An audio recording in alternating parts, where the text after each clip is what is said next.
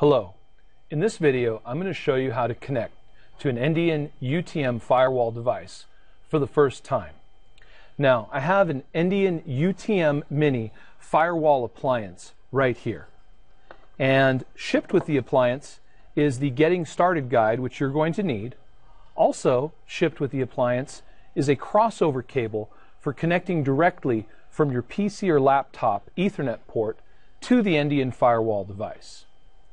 Now, I've got the Endian firewall device and I've plugged the power adapter in, so we have power, and I've connected from my laptop to port 1 on the Endian firewall device.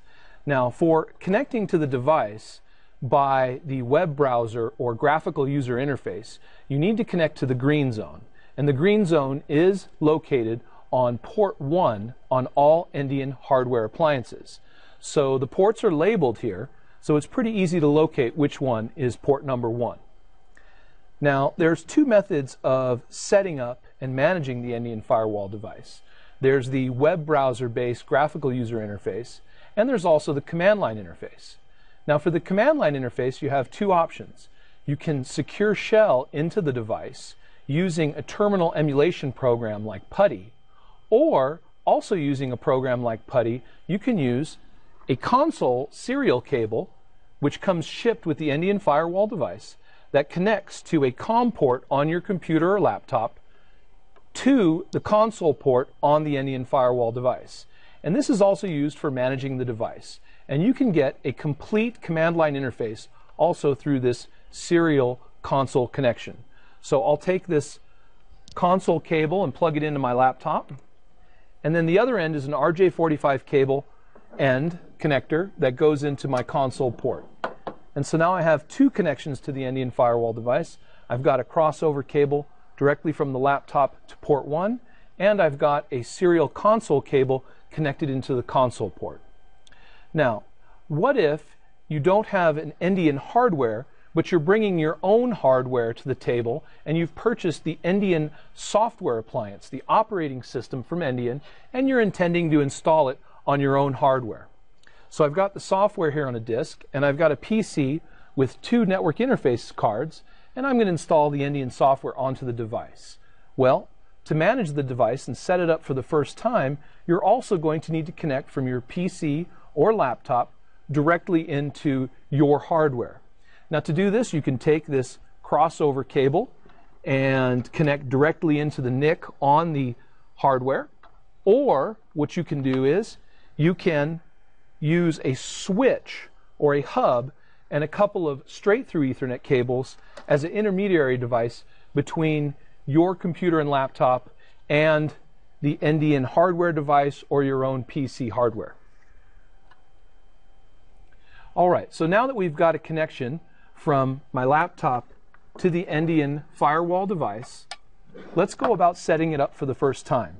Now, to do this, I'm going to need to configure the network interface card, my Ethernet port, on my laptop and give it the proper IP address so I can communicate with the Endian firewall device. To set up the Endian firewall device and manage it, we need to connect to it through the green zone.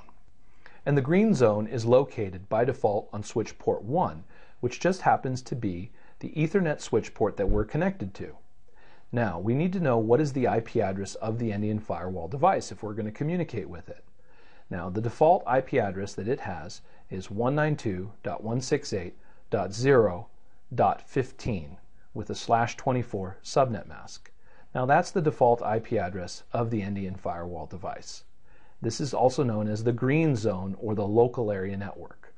So, for us to communicate and contact this device to manage it and set it up, we need to make sure that we have an IP address on the same network.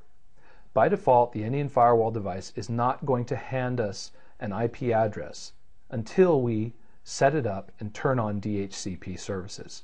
So we need to manually configure an IP address on the same network, and that's what we're going to do now.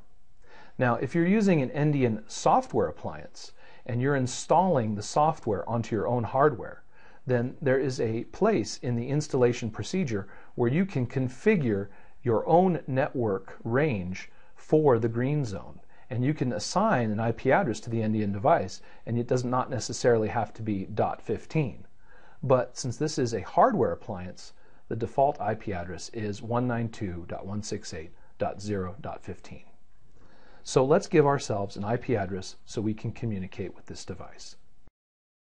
To configure our network interface so that we can communicate with the Endian firewall, I'm going to open the control panel, go to Network and Internet, then I'm going to click on Network and Sharing Center, and then from there I will click on Change Adapter Settings. Now these are my network interfaces, my Ethernet, and also my wireless Ethernet interfaces.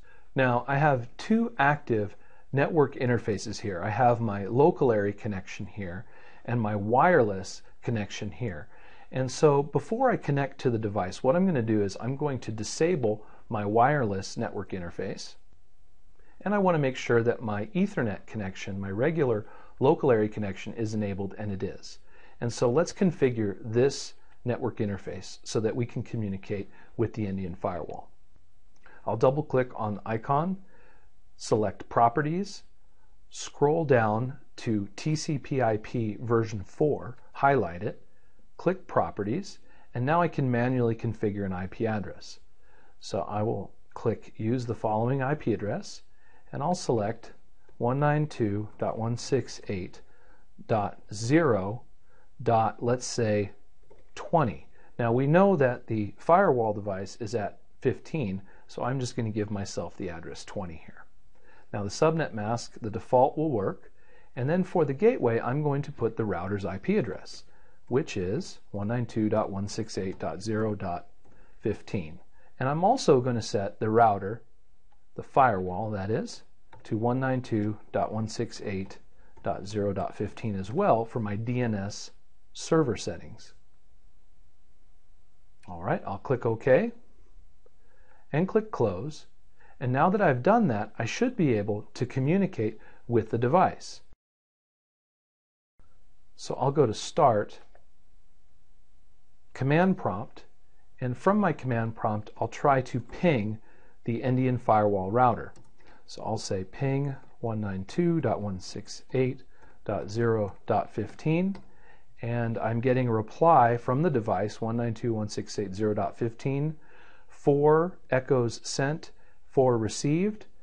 So that was perfect. We were able to communicate with the Endian firewall. I'll close the command prompt, and so now I'm going to open up a web browser, and I'll put the IP address of the Endian firewall in the URL address bar here, 192.168.0.15, hit enter, and I should be redirected to the secure page for the Endian firewall device at https://192.168.0.15 port 10443. Notice that we're met with a message here, this connection is untrusted. This is the security certificate, and it's a security certificate coming from the Endian firewall device. And what should I do? Well, definitely, I understand the risks. We do trust this device, right? It has its own security certificate, so this is nothing to worry about. I just click, I understand the risks, add an exception, confirm the security exception, and connect to the device.